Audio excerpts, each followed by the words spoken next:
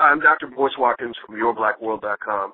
Yesterday you saw, some of us saw, this week, RG3, Robert Griffin III, who is a phenomenal player out in Washington, D.C., the guy that they were debating about on ESPN as to whether or not he's a real brother or a cornball brother. We don't know the answer to that question, but we do know that he is an amazingly athletic brother, and he has really excited Washington, D.C. with his play. Now, he had some issues with injury recently, and it led to some controversy. And a guy that I respect, who I know is a real brother, by the name of Etan Thomas, who's a former NBA player and the author of the book Fatherhood, The Ultimate Challenge, he wrote an open letter to RG3 in the Washington Post this week. And I wanted to talk to him about that and kind of allow you to hear, in his words, the intent behind the letter.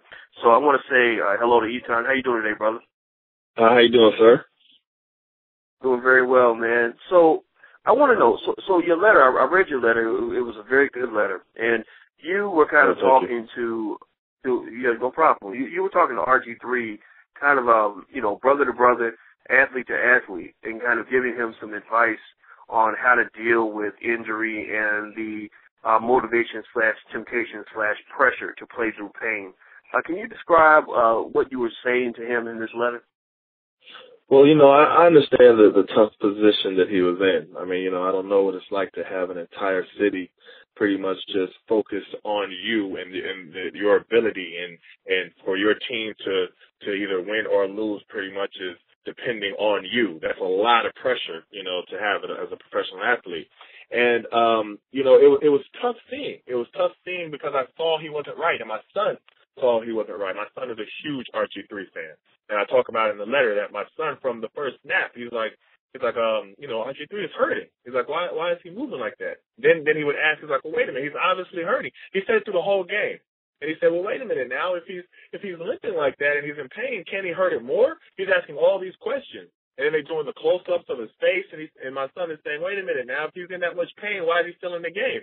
And my son was really concerned. And then at the end of the game, that happened, and my son was devastated. It was like, for a 7-year-old boy to be able to see that, and see that he shouldn't have been in the game, how could the coach not see it?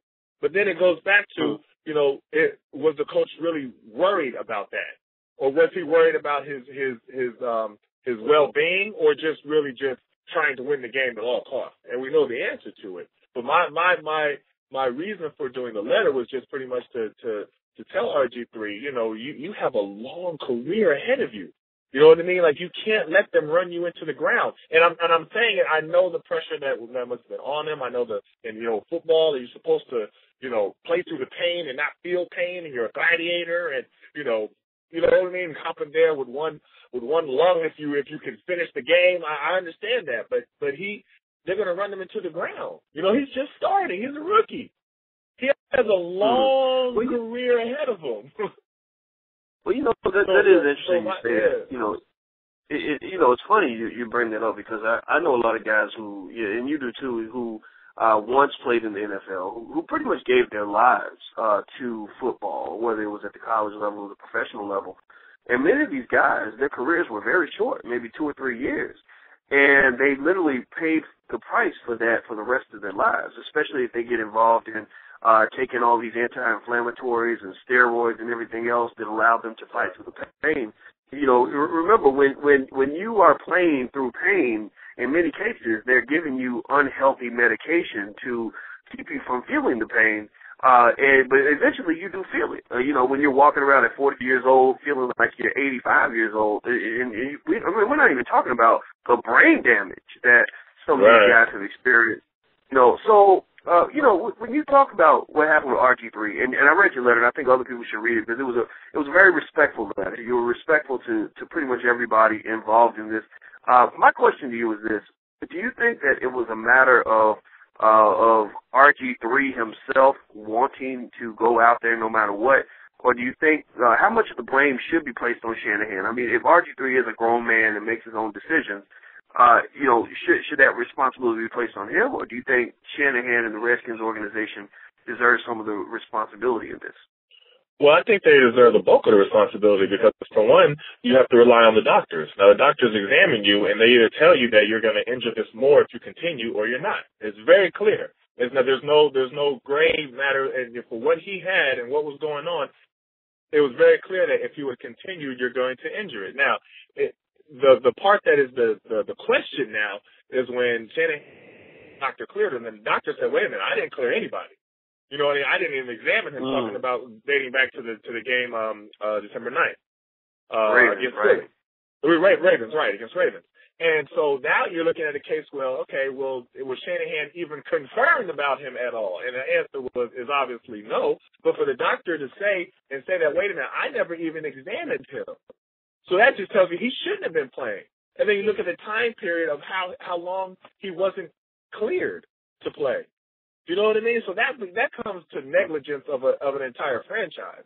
You know, and it's a tough position for somebody like RG3 to be in, and I think it's a lesson as well for not only him but all athletes to know that they don't really care about you.